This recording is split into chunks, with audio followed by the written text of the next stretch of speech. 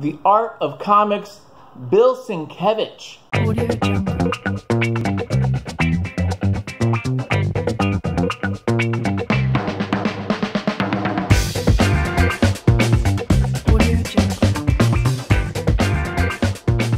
Hey guys, welcome to The Art of Comics, Episode 3, Bill Sienkiewicz, The New Mutants. And I am so very, very excited to talk to you guys today about Bill Sienkiewicz. He is one of my favorite artists, and I wanted to start with The New Mutants because I felt like this was, while not his first major comic book work, this is after Moon Knight.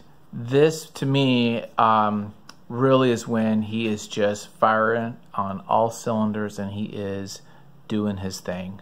And so I'm excited to share with you guys Bill Sienkiewicz. We're definitely going to be talking more about him in this channel because the Art of Comics is about creating comics, the artistic side, the business side, everything. And he is one of my favorite artists. He's the guy. So he's Bill Sienkiewicz is from Pennsylvania. He went to art school in New Jersey and got a job at Marvel working for Jim Shooter during in the early 80s. He was 19, guys. He was 19 years old when he first started doing comics. And here he's probably early 20s, 21, 22, something like that, doing New Mutants. And this stuff is amazing. This stuff is amazing. And you can tell, as we go through it, you can tell some of his influences. Definitely, I see some Topi in here, Sergio Topi from Italy, and I see, a lot of different stuff. Definitely European. He's drawing a lot of fine art, a lot from fine art world, stuff like that. He, maybe advertising, illustration. Great stuff. Okay, let's talk about the New Mutants. Chris Claremont. Now, I didn't get these books in the beginning when they first came out in the 80s. I was a little young for that. I got them later on in my early 20s when I fell in love with Bill Sienkiewicz when he was doing Electra Assassin. So Electra Assassin came out and I was just mesmerized and blown away by the painting, by the artwork.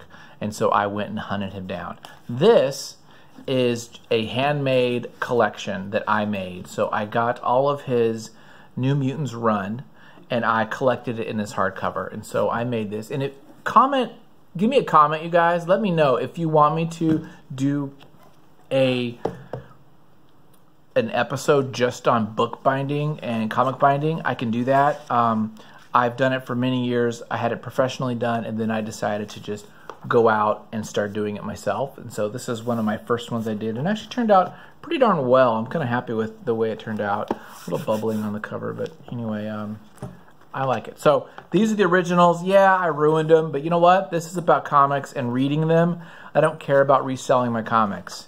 I care about the stories and reading them, so I wanted them in this trade. And at the time, there was no trade. Now, you can get these. You can buy these on trade. You could also get, if you've got the moolah for it, get the wonderful IDW Artist Edition. I really want that. Unfortunately, it is mucho dinero and hard to find and very expensive. Therefore, I have not gotten. But I'd love to see the original sized artwork and really dive into what he's doing, his techniques and stuff. So that's on my big wish list. So we're going to start here. New Mutants, number 18. This starts the Demon Bear kind of storyline, and this is a couple issues, and then it goes into Badlands and some other kind of arcs. This is really a very popular, seminal work of his and Chris Claremont's, really diving into this character, Danny's kind of background as a Native American and kind of that shamanistic demons and things like that. So, first page, let's just start here. And we can spend a whole episode just on this page. Look here what we got going on. We've got this great kind of dual imagery. Flattened, checkered blanket with a textured bear under there. She's there. You've got a lot of different artistic choices here that he's making. combining different imagery, using the quilt as a pattern. Yeah, really just great. When you see this, you're like, whoa, this is not normal comics. This is something else. You know, look at here. We're just on the first couple pages, guys. Look at this here. He's one of the first comic artists that I recall doing this kind of the splatter with with ink and a toothbrush or something. I'm sure there were others before him, but love his work. You know, you can tell. You can go in here and really look that he's using all kinds of tools. He's not like some of these artists that just use, a brush or just use microns or rapidographs. He's using everything. You can see crow quill. You can see micron, rapidograph back then it would be. You can see, brushwork, dry brush techniques. He's using everything. Look how dynamic this is. Look at the angles. Just really great dynamic compositions. Over here, tilting of the frames, going through, just really, really, really well done. This guy is top of his level. I should read these really great letters. It's really fun to see some of these. That's another reason why I wanted to bind them. I want to keep the ads. Okay, look at this. I love this here. Great. And he's signed. You can see his signature right here. Using this graphics of the repeating motif of the circles, showing this movement. Look at this. Look at this action here. Look at all this kind of texture. Really great stuff. He is just a master at that heavy detailed next to some kind of blankness. So there's this space between kind of a rendered detailed section of the knees, and then there's this kind of just blank. He doesn't overdo it. He allows that variation, which causes interest, right? So I mean, this guy is a master. This is a great page just to see the angles. I mean, look at what we've got here. The interesting angles of this robot. We've got him, Cannonball coming through. So this really tells us how to read this, right? He's reading here, we're reading here, and then now what? We follow Cannonball. He says something. Now we go right here. Boom. Now he's saying, now we got the foreground. Look at all this detail shooting across like this. I mean, just brilliant. Follows the eye, teaches you how to read it. The art moving across like that. Just brilliant, brilliant work. You can just study this for forever. Love his stuff. I love the detail. I like the coloring too. The paper, one of the issues of getting a book like the, binding originals, is the paper is this kind of crappy newsprint stuff. But there is something I like about it. We do lose some of the line quality. So there's some line quality that we probably lose on the nice paper you would see, and of course in the big, artist edition we'd see that well. So we do lose a little bit of that, but I like it still, and it kind of just brings back some nostalgia perhaps. And I like the coloring. I like the flat colors more than the more computerized, fancy lens flares stuff. I don't really care for that so much nowadays. Look at this great texture here. Again, putting a lot of stuff. I mean, you would see this guy. You got to understand, this is 84 and 85. This is way before a lot of this was happening. This is cutting edge stuff, and all the artists go to this guy. I mean, Bill is considered, he's just one of the best, just period. You look at Jay Lee, especially his early stuff, heavily influenced by this. I mean, we could just go through the list. We won't even go there, but yeah. Everyone knows Sienkiewicz because he's the guy. Look at this. I love Liliana here. He puts just, he's using, it looks very gestural too. I don't know if he penciled it. I bet he did not pencil. I mean, I'm sure he penciled it, but I bet it was loose. I doubt he did tight pencils because this looks so quick, energetic, frenetic, gestural. I bet he's just like slapping down. And look at this great sense of space and shape. He's not putting, hair strands all across, just the front and then we know what's going on. We know what that is. I mean, that's just brilliant. That is just stuff simple like that. I love that kind of the decisions. Great composition here. Love the shadowing. You know, he's using that little repeatograph just to put a little bit of kind of detail and dimension to it, but it's still very expressive, almost kind of simple. And then he's breaking down really symbolically, you know, changing the borders, panel borders, to give it this kind of feral look to it. You know, the symbols of the eyes, just really great. Look at that. I mean, that's a beautiful shot right there. You gotta love that. And now the bear's not even anatomically correct. It's not he's not going to the zoo for research of what a bear looks like. This is this monstrosity creation of nightmares and horrors, right? And so the proportions are all off, but you know it's a bear. It's got that great, again, I'm going to use expressionist quality. I mean, you could tell this guy is a fine artist. He's not just, you know, a pencil or an ink or whatever. He's the real deal. You know, love this stuff, and really great. I mean, I can't wait to show the other stuff. He is, and what I really love about him, look at this cover, he is one of the few artists that is brilliant at, you know, pencil and inks, doing final inks and rendering, but also covers and painting. You know, some of this reminds me a little bit of Chaykin's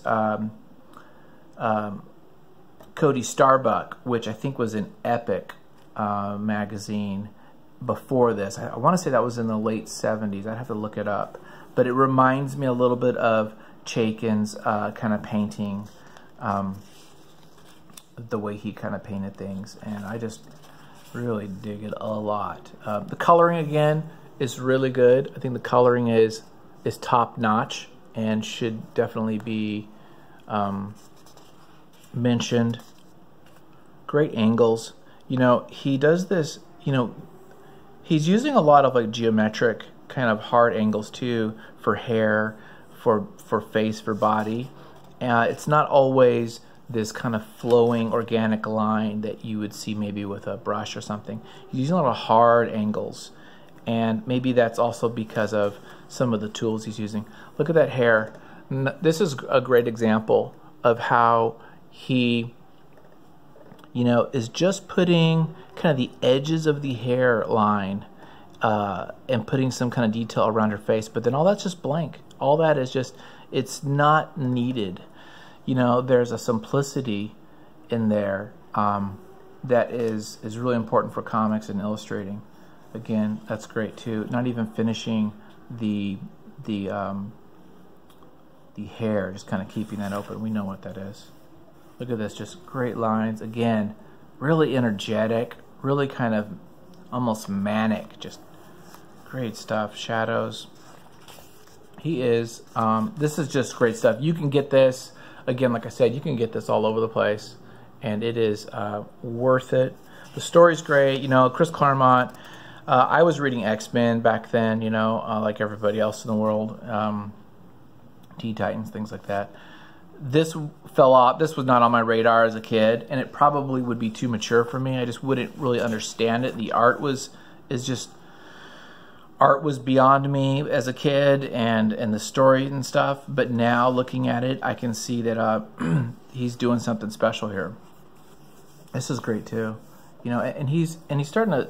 We can start seeing that he's really getting into doing some of the sound effects on the art and stuff as well.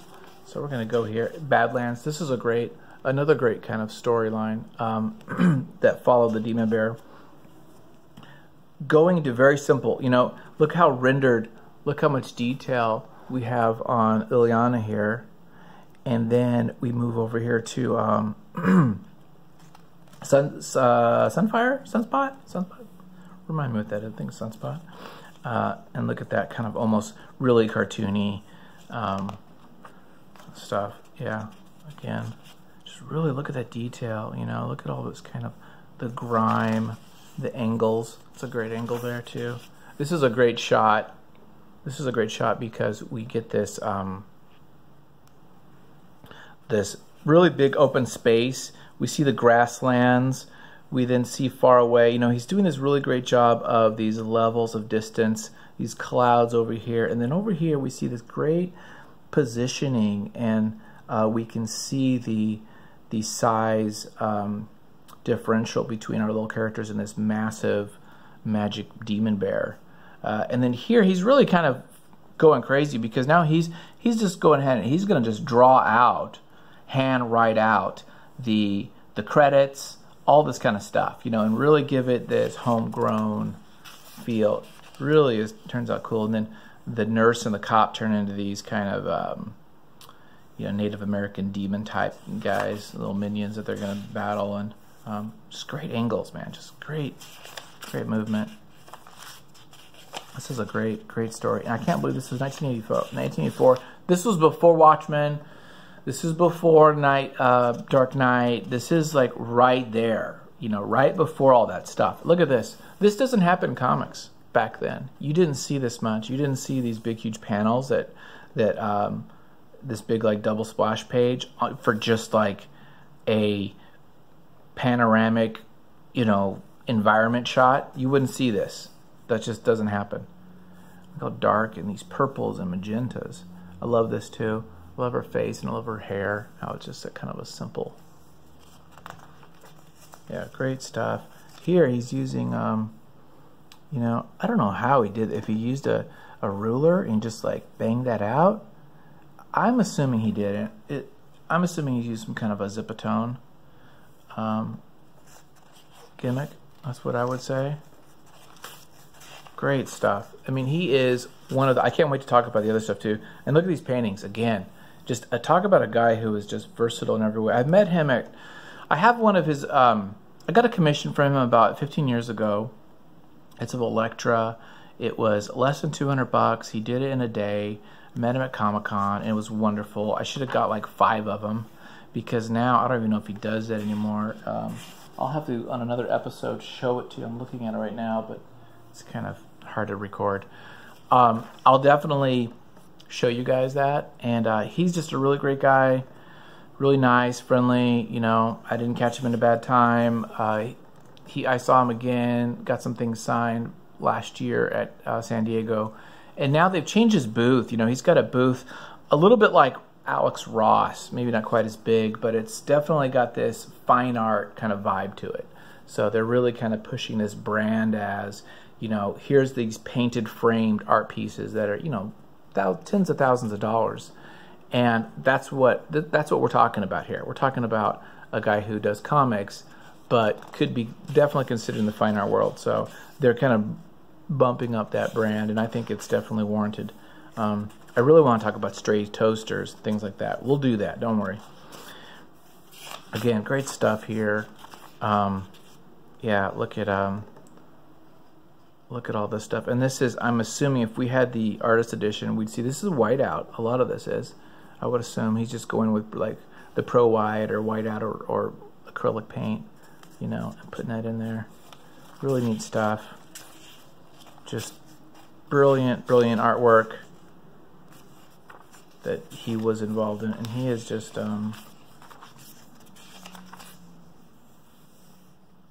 great lines here, you know. Now look at that. Oh wow, that's great. That is really great. Gotta love that. Look at this, and just this energy, you know. And he's putting, you know, he's putting all these little lines in there, you know, with his repeatograph, and then he gets a brush and he makes it hard, and he's slapping on blacks, and he's, you know, it's just really great compositions. There's magic. Yeah, love these ads. This is great. Here's another example. See, I'm gonna move this up a little bit. See, here's this example, you know, of him painting and kind of really making this hard, angular, geometric kind of lines for parts of the body to kind of almost a blocky, you know, and then he softens it with these airbrush techniques and these kind of warm colors, and it really works well. It's just there's an artist that this reminds me of. I'd have to go back and think, not Al Parker, but one of those illustrators. Maybe Al Parker. I have to go back. Comment below if you can think of some illustrators that kind of remind you of him. Want to be, maybe, is it? No, not Robert McGinnis. Maybe Al Parker. I'll have to look it up. I'm a big fan of those illustrators. So, oh, there's Kurt Wagner. You gotta love Nightcrawler in here. Yeah, and I love these lines. I love these lines. How it just kind of like shows this movement, you know. And he was kind of doing that kind of the Speed Force. Great stuff. He's still working today. He's banging stuff out. I think he does more. This is great. There's more covers. Let's see how this flattened it, but it looks great. You know, he didn't curve this out. It's a flattened headband, very blocky. You know, just the shape of the hair in a very geometric kind of shape. But we see it. It just makes it kind of this stylized version of her, and while it flattens, it just kind of gives it kind of a cool artistic kind of flavor. You know, the hair just sketches it in, you know, with the big black blob, you know. There we go. Here's a Cloak and Dagger in there again. Yeah, this probably didn't, I bet this wouldn't even take too long for him to do a cover like this. This doesn't look like it's too much for him. They could bang it out. I do love back then the art. This part of it is the coloring, but I just love this, the black leather, kind of patent leather, and, you know, making those folds and those creases in the fabric to show that it's kind of a tight on skin, you know. I just really like the way that looks, and he puts a lot of nice texture. You know, he leaves them open, but he puts a lot of like nice texture in here, and look in there too, all those little different techniques and stuff. That's a great shot. He is just one of the best. Well, a couple other things to show you. This is just a great, I'll just go through the covers here. Wonderful stuff. Look at that one. That's great. Love his airbrush. He's putting a lot of airbrush and just a lot of different techniques in here. This is great. This is what I want to show you. We're going to go overtime. Screw it. I love this. Now we're getting into kind of full-on mixed media, you know, and I don't remember, you know, Dave Keown, is it Dave Keown? No, sorry, Dave McKean. Sandman did, of course. He's infamous for those kind of mixed media covers, photography things. But this is the first one that I remember, kind of a superhero comic.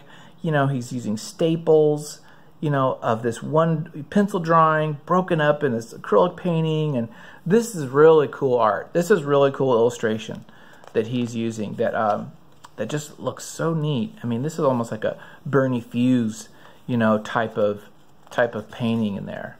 And look, notice the page, the color, the paper quality is different. This is kind of the crappy newsprint. This feels like it's a little less crappier newsprint. And the coloring comes out a little bit better. The blacks are totally ganked up, though. I don't know what's up with the blacks. The blacks look very grayish. So the blacks got jacked up, but the lines look good. Wow, look at that. You know? Kudos to the letter as well, Tom's or Kinski, something like that. Look at that. That's great too. Almost reminiscent of the Joker. Oh, look at that. Wonderful. Getting Legion up into this biscuit. Yeah. That's a good cover too. Look at that intro page. Yeah, I mean, this stuff is just out of control. And it is artistic, it's expressive, it's you know, look at this. Look at that. What the heck is this, you know? Like, what is going on? I mean, just, you know, and now he's starting to, now he's playing with Zipatone, right? So now he's putting this kind of texture on there. So he's really experimenting with, that's great right there, that figure. He's really experimenting with everything. And look at, yeah, what is going on here? He's just going to say, you know what? Whatever can make a mark and whatever type of thing I can do, I'm going to put it in. I mean, this is great. Yeah, it's surprising. I'm almost surprised at times that, like, editorial were cool with this, because while it's so great, it's so different back then. Oh, look at this, wonderful. Look at the hand. Oh man, look at that. Just this little spot there, you know, just the composition, the writing. It's all just the lettering, the positioning of all that. It's great. Yeah, we are, this is amazing stuff. It's great. I'm telling you, this is some of the best stuff. And it's classic Chris Claremont. Yes, it's verbose. Yeah, there's a lot of thought bubbles, but you know, deal with it. I like it. You know, there's a lot to read. It means that your comic's going to take more than 15 minutes to read, so that's a good thing. You know, you get really inside their heads and really get inside their characters. And you get to know them. I mean, look at that. That is so crazy, so not anatomical. I mean, it looks like the leader, right? And it's just like, hey, man, that's how we're gonna draw a cannibal like that today. That, oh, that's great. The big old huge forearms. Yeah, just some of, and he was like in his early 20s. My favorite, brilliant cover. So much going on here. So much fun. I love this. There we go. This is The Art of Comics, guys. I am Andres Salazar. You know, comment below. What is your favorite Bill Sienkiewicz stuff? Subscribe. Click the little bell icon so you can like be notified when the next one is. And keep rocking on. Make your comics. Read some stuff. And share this, man, because I love Bill Sienkiewicz. We're going to be talking more about comics. We got some more episodes coming up pretty soon. And thanks a lot. Later.